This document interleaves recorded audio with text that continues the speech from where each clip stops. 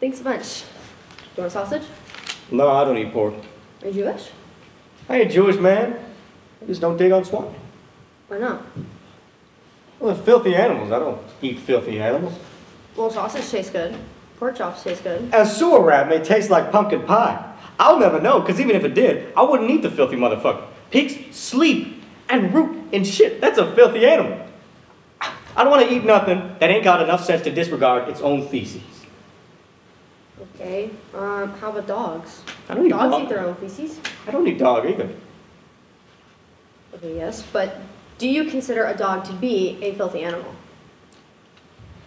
Well, I wouldn't go as far to call a dog filthy, but they're definitely dirty.